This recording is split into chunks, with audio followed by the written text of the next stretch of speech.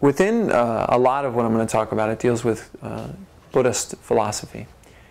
And Buddhist philosophy is philosophy. So you can be a Buddhist Christian, you can be a Buddha Jew.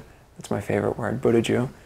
You know, you can have no belief whatsoever and gain something from just understanding Buddhist philosophy. And all Buddhist philosophy really begins with just an understanding of the thing called the Four Noble Truths. And the Four Noble Truths have been compared to kind of like the spiritual compass. So if you're going to be on a path and you're going to know which way to go, then a compass would probably be quite helpful for you to have.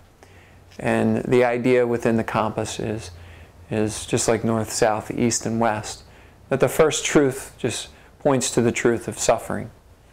And it's an inconvenient truth, but it's the truth.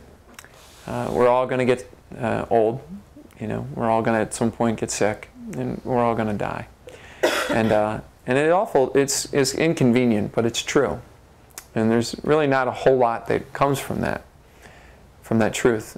What I like to focus on is, how do you want to live? Right? How do you want your life to be in this moment? How would you like your life to be in moving forward? In understanding that fact. In our society, a lot of times we don't like to think about that. But for me, over the last 6 months, being able to see my mother-in-law towards the end of her life, and to see just recently our kind of beloved teacher, Jen Collison, right, at the end of her life. And all of us in this room have been with people, and it's a blessing.